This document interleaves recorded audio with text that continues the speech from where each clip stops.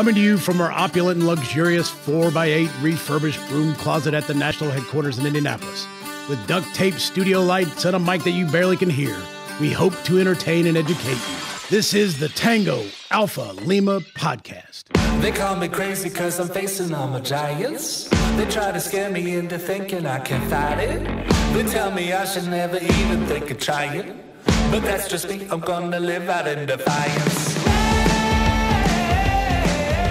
All right, we are joined today, obviously, by a very special guest, Secretary of the VA, Mr. McDonough. Thank you for taking some time out of your day. I'm thrilled to be with you guys. Thanks for having me. We're going to hit it hard here because I know you have to be up on stage, but we will start today with Jeff. Good. And my question is of technical nature. Yes. In this day and age of using smartphones for everything, does the VA have plans to create an app that would have the features of like the My Health eVet page?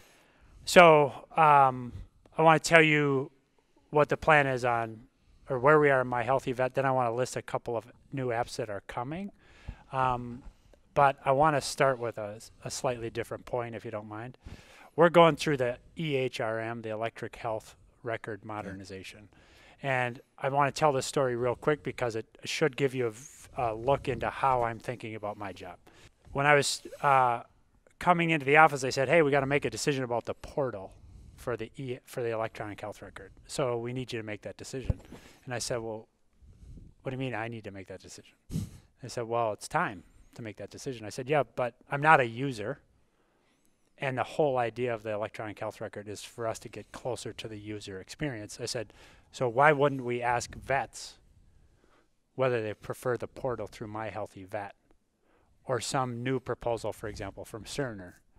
And so as a result, we went out through the Veteran Experience Office, and we've been running basically a focus group of users to ask our vets, hey, what's the best portal for you? Is it the existing My Health eVet? Is it something different?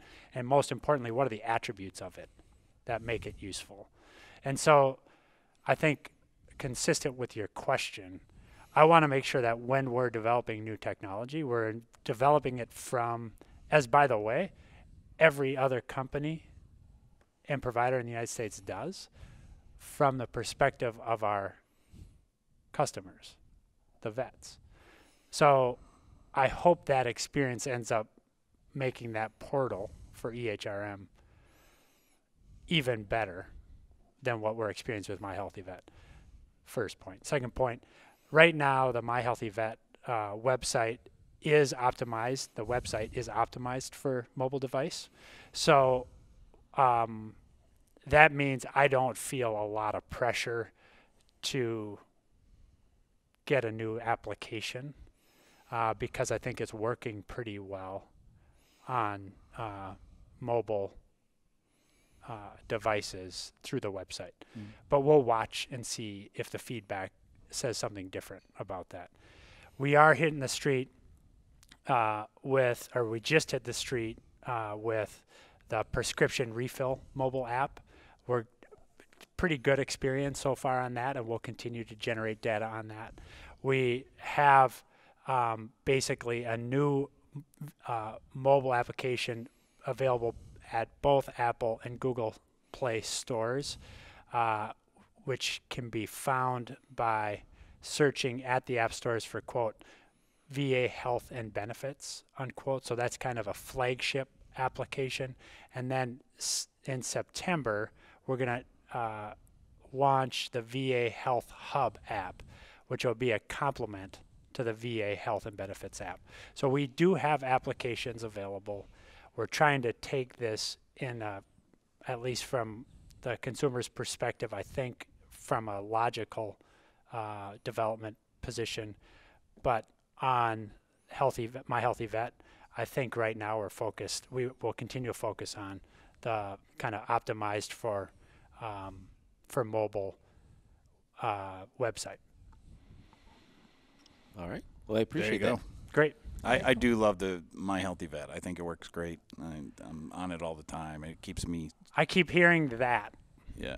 Which automatically made me super suspicious of somebody who came in and said, well, we want to try out this new portal. And I said, well, actually, you know what? We've got a pretty good one that we hear from vets Yeah.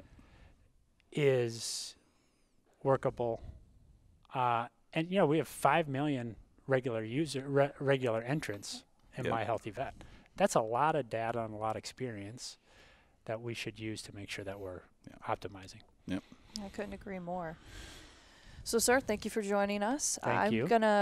I'm gonna take it over to some COVID questions, if Great. you will. I know that the VA has been doing a lot in regards to administering vaccines, and I'd like to know a little bit more about how you see the VA as a conduit to helping others understand not only the importance of the vaccine, but what American Legion members need to know about the vaccine and how the VA is moving forward with all of the adaptations that we've had to make between 2020 and moving forward. Yeah, well, first of all, maybe I'll start this answer with a thanks to American Legion for being such a partner with us in communicating to our vets, in a way that helps us maintain fidelity to the science, which is in candor frequently changing. And so that can lead to some both confusion, exhaustion, or even in some cases cynicism. And so the fact that we can work with you and have the importance of your validation is really meaningful to us. 1. 2, I like the way you started the question because I've seen, you know, we were the first federal agency to put in place a mandate. And it flowed from a very simple concept, which is I want every vet who comes into a VA facility to have confidence that we've done everything possible to ensure a healthy environment when that vet arrives. And we've got a lot of great experience in these 18, 20 months now with PPE procurement, with cross-coordination between VAMCs and even between VISNs on sharing information and even sharing material and technology. But the one place where, frankly, we've lagged is having our personnel vaccinated. We started a process when I announced the first vaccine mandate about 5 weeks ago. In fact, 5 weeks ago tomorrow, because it ends this period, the warm-up period ends in 3 weeks, 3 weeks from tomorrow on the 22nd of September. And we are at about, I'd want to say 75% overall vaccinated, maybe a little higher. And as of this morning, I just got an update with about half of our healthcare personnel having attested to their status. About 85% say they're fully vaccinated. Another 4 to 5% say they're partway vaccinated on the way to get the second shot. And then the remaining 10% are in either I'm not vaccinated, and they may have an exemption there, a religious or a healthcare exemption. So they're either saying I'm not vaccinated, or they're saying I'm not going to tell you. Those are the 3 options they have to tell us. So the reason this is important, again, is I want vets who come in for care, especially, for example, when the flu season heats up in about 6 weeks. Somebody's coming in, he's dehydrated, he needs support. I want when he comes in, first of all, I want to make sure that we have our staff there. They're not out sick with COVID. But I also want them to know that they shouldn't be dissuaded from coming in because they're worried they might contract COVID. Absolutely. And so if you need rehydration because you're really suffering through the flu, which happens, as we know, and in a moderate season, as many as 15 to 20% of our beds in hospitals are filled with flu patients. Right now, we're at 50-60% of our beds filled with COVID patients. If that number grows and infection among our workforce grows, we won't be in a position to take care of our vets. So let me stop there because I'm afraid I got off on a little tangent there and I didn't answer your question. So, Sir, you're all on a good. roll. You're on a roll. Okay. We're a very casual group, so you're doing great. I think in regards to everything that has happened, yes, I think the VA has done a tremendous job in trying to push forward, set the standard, communicate. yeah, I have read countless Vantage Point blogs about whether it's caregivers or veterans from different, visits, just folks out in the field who are going above and beyond to make everyone feel comfortable coming to the VA. So with that, I will pass the next question along to my colleague, Mark. great. Well, so I would be remiss if I didn't say that your Rotabush facility in Indianapolis is the best one in the country. Now, I haven't been to all of them, but I'm pretty confident saying Rotabush is I keep is hearing the best. that at every facility I visit, that everybody says, "Hey, this is the best one," and so I haven't been to Indianapolis yet, but I look forward Rotabush to it. is pretty solid. My question is, and a little bit of this is anecdotal because I served in Afghanistan, and I talked to a lot of the guys from my unit. Obviously, the last 2 weeks have been very, very tough from a mental health standpoint for all of us. And I'm wondering how much you've seen that on your end, and what sort of proactive measures you're taking to reach out to some of those of us who might not necessarily have ongoing mental health needs, but right now are experiencing some difficult times. Yeah. Well, first of all, I want to say to you, thank you. Sir. And I want to say to all the vets, I hear you. And what do I mean by that? I've been texting all morning with friends who are Afghan vets. And it's a range of emotions from anger.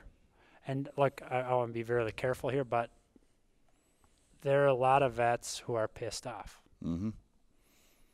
It's palpable. And not only palpable, but it's justified. Some vets disillusioned. Some vets disappointed. And some vets seeing that set of images and feeling, again, more isolated. And so when I say I hear you, that's what I mean, is I hear that those emotions that you're experiencing are the emotions you're experiencing, and those are justifiable and natural and understandable. And so we've been preparing for this moment, although I'm not saying that we understood it would be as tumultuous as it would. Sure. But we did know that this moment of transition would be an important moment. Mm-hmm. So we've been communicating through many of the vehicles, tools, instruments we've already mentioned, through our blog, in a very concerted fashion throughout the summer, but we've intensified it in the last 2 weeks. And we thought it was really important for us to get out a established set of resources so other federal agencies could use those and send them out. Congress could use those and send them out. And we're staying really close to your team to both understand what vets are experiencing, but also what they will need. Right. So a couple of things that are really important, I think, is our vet centers are too little understood, but terrifically impactful organizations. There's 3 here: Mesa, West Valley, and Phoenix itself. I was in the West Valley Vet Center yesterday. 5 counselors, all vets, 2 combat vets. These are experienced counselors who are, they're available in that storefront, business hours all week. And they know what it's like to go through what so many of our vets are going through. So 1, we're urging people to get to our vet centers. 2, we're urging people to go see what else is available in terms of VA services at www.mentalhealth.va.gov. Okay. And then I'm going to get to a little bit of data in a second. we're also urging vets who find themselves in crisis to use the Veteran Crisis Line, 1-800-273-8255, then press 1. I'll say it again, 800-273-8255, then press 1, or text us on the crisis line at 838-255. One last thing, just a little bit of data. We've been watching this data very, very closely. I briefed the President and the First Lady about this on Saturday afternoon. And what we're seeing is a steady uptick over the course of the 2 weeks. We just took a 2 weeks, basically, slice of the data from basically 2 weeks ago, Friday to last Friday. And what we saw there, and that coincides with the steady uptick in news out of Afghanistan, which then intensifies last week, obviously. Sure. Text up substantially, probably 30% on year day, so August 23rd, 2021 versus August 23rd, 2020. Chat up 90%. Overall calls up about 7%. What that tells me is a couple things. Younger vets are likelier to use text and chat than calls. Yep. So indication of developing crisis among younger vets, right? Afghanistan is a factor, as we can tell from the data, but by far not the only factor. But surely is an aggravating factor. So what does that tell us then? Most importantly, I think it tells us, and what the data also tells us is, please make sure that we're checking on buddies. What we know is, I recognize we have a bar to get over, especially with our younger vets. Our trust scores among younger vets decidedly less than among older vets. So there's a credibility hurdle for us. We know that vets are likelier to come into into care with us after having been referred by a friend out of a buddy check conversation. So please make sure that folks are out there talking to their buddies, and then we'll continue to pump out our information, and then continue to make sure that we're doing things like this, which is so valuable for us to have an opportunity with you to get to vets, to make sure they're aware of what's available. Absolutely. Well, we will of course continue to urge our people to use the VA as we always do. Secretary, I really appreciate you taking time out of your day. We're getting the kill switch signal in the back here, so I think there's about 6,000 people waiting on you out there. Well, thanks so much. I hope my questions or my answers weren't too long. Absolutely, no, they were. I think. Thank you. I think they'll be, very eye-opening for everyone else. And awesome. We appreciate it. I appreciate you guys. Thank you.